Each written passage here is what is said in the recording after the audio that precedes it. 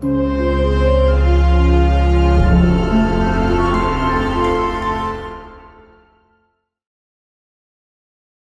and welcome to this new video where I'm gonna talk about DReW Seismic, the new software by GeoStru aimed to the calculation of permanent displacements of embedded cantilever retaining walls due to earthquakes.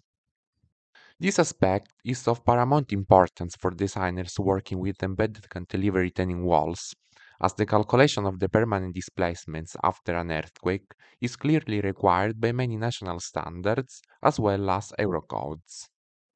In this window, I show you some parts of the Eurocodes where you can see these requirements.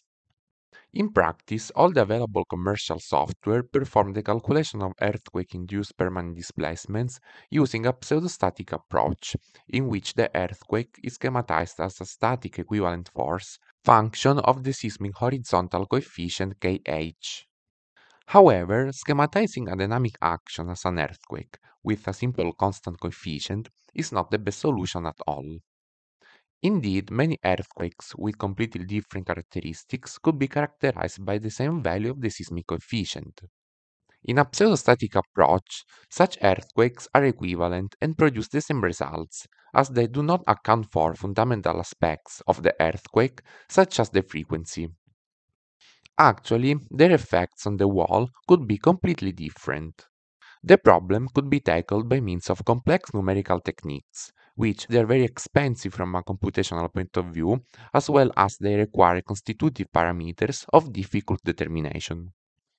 In this context, we can introduce DReW Seismic, which allows us to forecast the permanent displacements of embedded cantilever retaining walls owing to earthquakes by means of the solution of the motion equation of the structure undergone to a proper distribution of the contact pressure consequent to a given acceleration time history.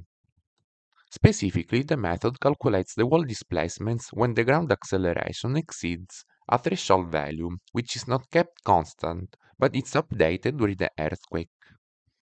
The employed method of simple application in which requires a limited number of input parameters has been recently published on Geotechnique, the most prestigious among scientific geotechnical journals. Just to understand, it's the same journal where also the methods of Newmark and that of Morgenstern and Price were published, just to mention some. Moreover, this method has been validated by analyzing several well-documented cases, referring to which the method always provided results in good agreement with what actually observed. In this video, we are not going to deal with equations nor theoretical aspects of the method. Rather, I would like to show you some interesting applications of the software. This is the window of DReW Seismic at the opening of a new project. The menu on the left allows us to manage the input of the problem. From this section, we can define the type of analysis to perform. DReW Seismic gives us two options, dynamic and pseudostatic. The dynamic analysis performs the calculation of the permanent displacement of the wall owing to an earthquake, characterized by a given acceleration time history. In other words, it's the application of the method that I was talking about before. However, for the sake of completeness, DReW Seismic can also perform a pseudostatic analysis. In this video, we will focus on the calculation of permanent displacements by means of the dynamic analysis. Specifically, we are going to analyze a real case study, which consists of a diaphragm wall characterized by an excavation height and an embedment depth, both equal to 7 meters and 20 centimeters.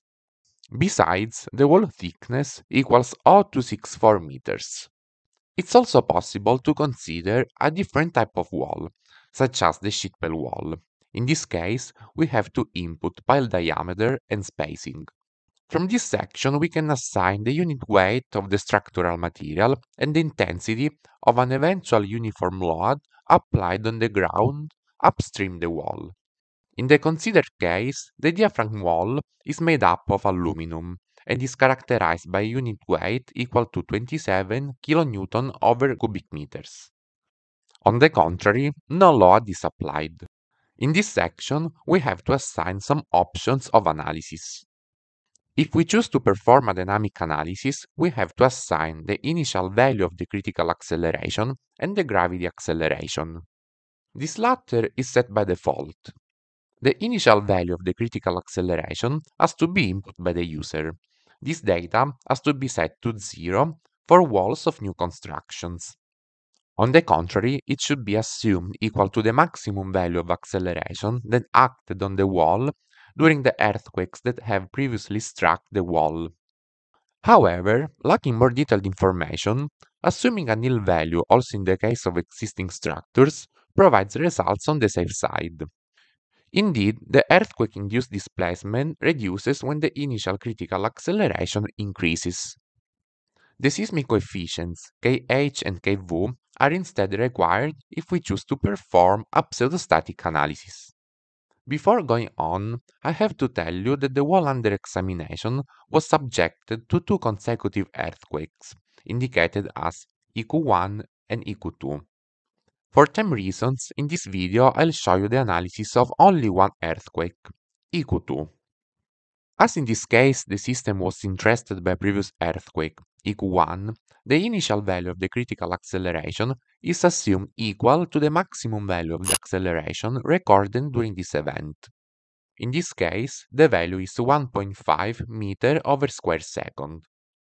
Anyway, the critical acceleration cannot exceed a threshold value, corresponding to the limit equilibrium condition. This condition is automatically applied by DReW Seismic, therefore you will not have to calculate by yourself. Instead, this is the section for the stratigraphy. DReW Seismic allows the possibility to define heterogeneous soils, distinguishing between two strata corresponding to the portions of soil above and below the excavation level, respectively. In this case, the wall was built in a homogeneous soil, therefore it's necessary to assign the same characteristics for both layers.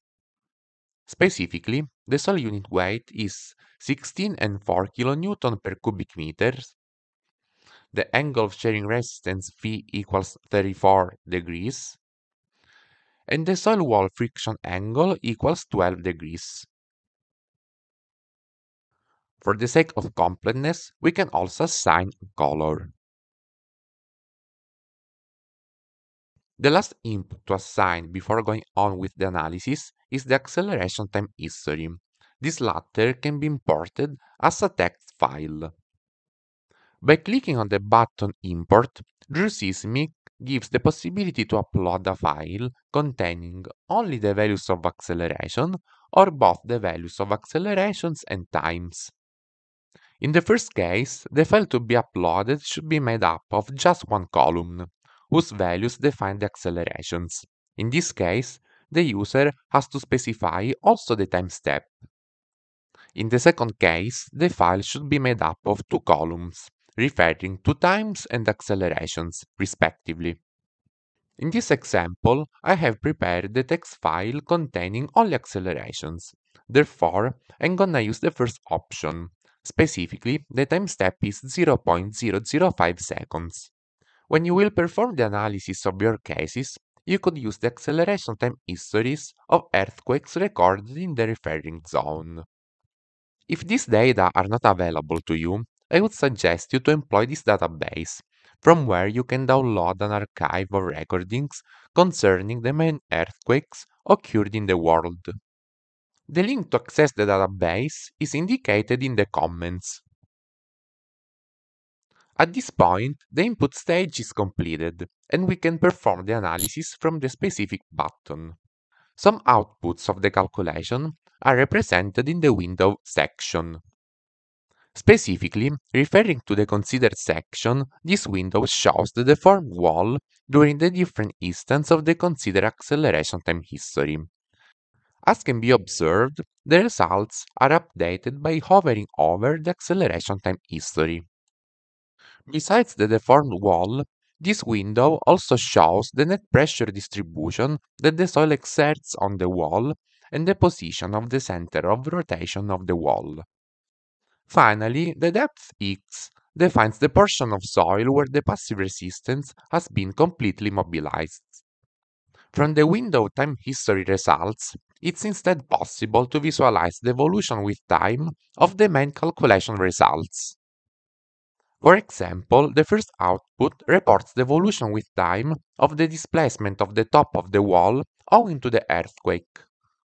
To perform the verifications required by the national standards or Eurocodes that I was talking about at the beginning of this video, it's necessary to verify that the value of displacement obtained at the end of the analysis is lower than the admissible value.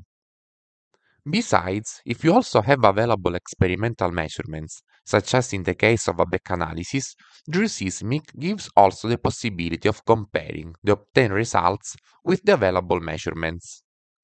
To do this, just right-click on the chart and choose the option Compare with Real Results, and then select the path where you saved the measured values.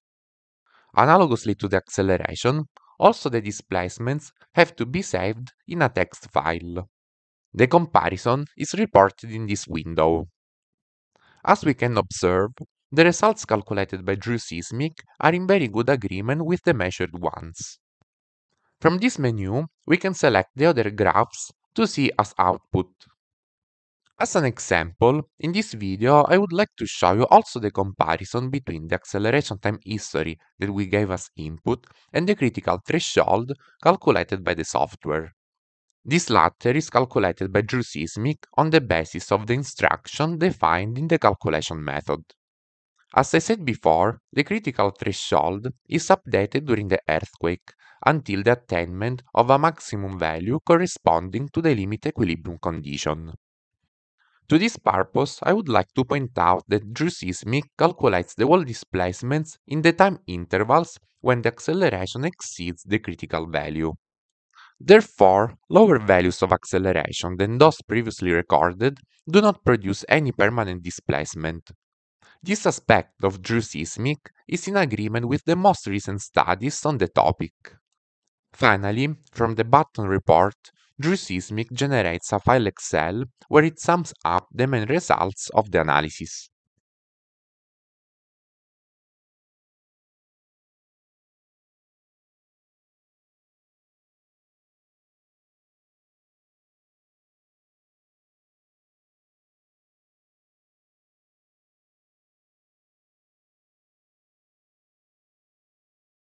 At this point, I have showed you all the main aspects of the new software by GeoStru for the calculation of permanent displacements of embedded cantilever retaining walls due to earthquakes. Anyway, don't hesitate to contact us for any concerning information. In the meantime, I thank you for your attention and I wait for you in the next video. Bye!